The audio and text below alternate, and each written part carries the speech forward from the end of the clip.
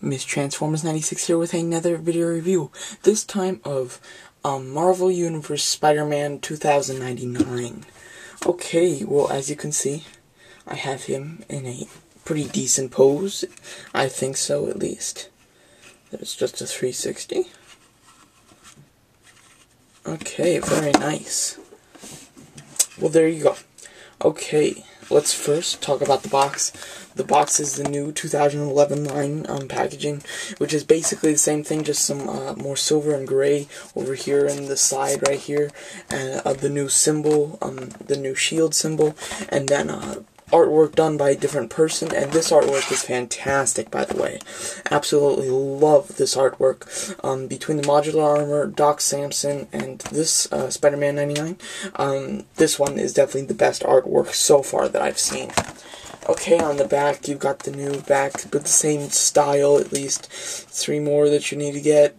Doc Samson, I've done my review for, and these two, I don't have yet, but I'm gonna try to look for. And then the new orange kind of like sun in the background with comics, little comics over here, with the picture of the toy, which is a very nice picture, I actually would say so. The new thing, and then it is this guy. I don't really know who he is right now, at least. But yeah, it just says collect them all, instead of the hammer thing. Okay, so let's first just get him in the basic, just standing position. And one more thing, if you're just tuning in and you haven't watched my Doc Samson review, I'm gonna say you should watch that one first, because that was my first review from the new 2011 Marvel Universe line, so I go a little bit more in detail with the box and stuff like that in that review. Okay, so just in a standard standing position, here you'll have Spider-Man 99. Okay, he comes with a base that all the hammer files came with, but it doesn't say 2099, it just says Spider-Man, and then the number, which is fine with me. It's not bad. This guy is very cool. Let's go over articulation. He's got a ball hinge elbow, shoulder, I mean, with a just hinge elbow, and a swivel bicep, and then a swivel wrist, and then a ball jointed, well, I think it's a ball jointed. It might be a hinge joint, but I don't know. It's a his head can look up, sideways, pretty much anywhere. Same thing on the other hand. Torso, ball jointed torso, ball jointed thigh, double hinge knees, and an ankle swivel. So there you go. Okay, so a decent amount of articulation. The only thing I don't like about his articulation is really his just the ball jointed thigh. I like the ball hinge thigh. It allows him to put his knee up a little bit farther and do some more stuff, and it doesn't pop off so much. So yeah, so I don't love the that joint. Okay, so I don't love that joint, but you know, it's there, it works. I wish they had put a different one there though, because I think it would have looked better. Okay, well, this is Spider-Man 2099. I really don't know much about the character itself. I really don't know anything about the character, actually. So if, I don't know, just go and search him or something and read a bio or something about him, because I really don't know anything. So I'm just going off of the toy, not the character himself. The paint is great. It's the blue is a very metallic, shiny blue with red highlights, and the red's kind of like a skull spider thing kind of going on in his body, which is very cool. And the red extends just to his arms and the torso and his head. There's no red highlights on his legs at all. The head sculpt is very cool, very nice looking. Some great red highlights up there. Which is good.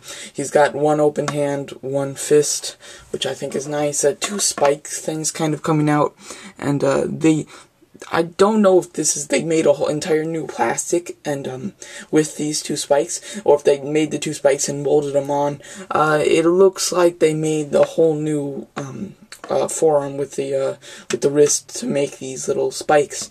So I think that's very cool. Also, one thing that I thought was removable but isn't, but I'm still happy with, is the spider kind of cape thing.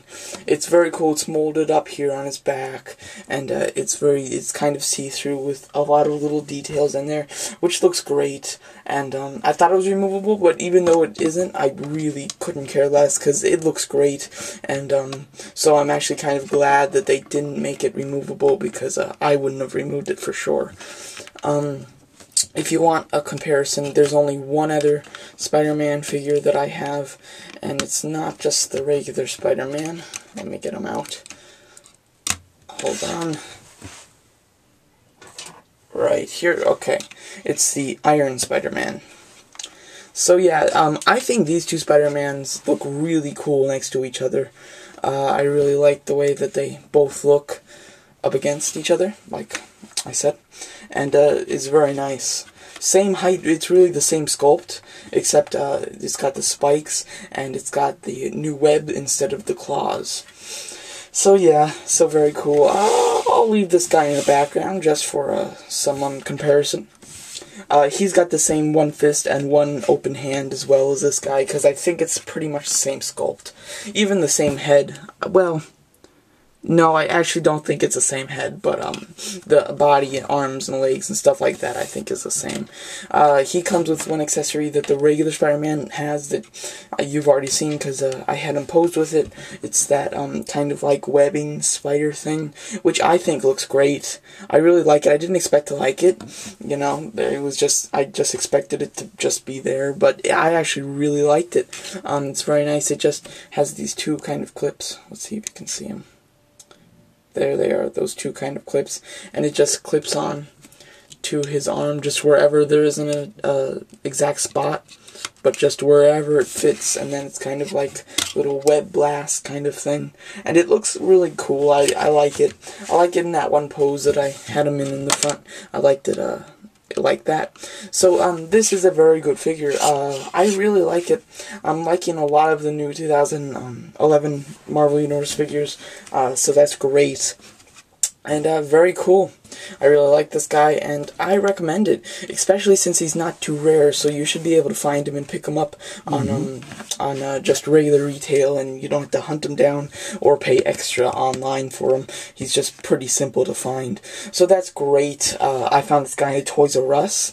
Also watch my goodie haul report of December 11th to see him and the rest of the people that I got from this wave, and just that kind of stuff, and where I got them and pricing and all that kind of stuff. So this is a very nice figure, highly recommended by me. So yeah, so I definitely recommend that you pick up this guy because he is very nice. So there you go. So that's my video review for Spider-Man 2099. Up next will be the Modular Armor Iron Man, and the one before this would be Doc Samson. So there you go. Thanks for watching.